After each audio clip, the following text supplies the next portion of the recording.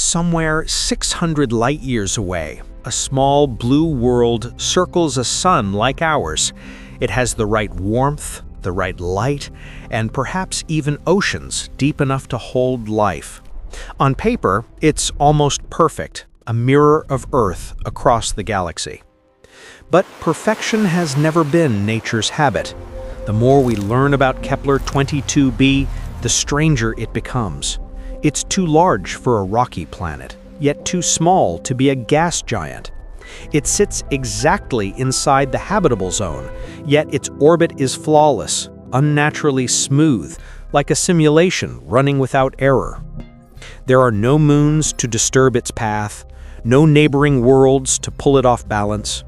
Even its temperature, if it has an atmosphere, matches ours, 22 degrees Celsius, a number almost too human. So scientists began to wonder, is it really coincidence?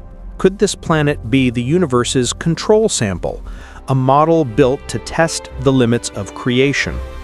Or perhaps a sign that we're not the first to look up and ask who designed the rules?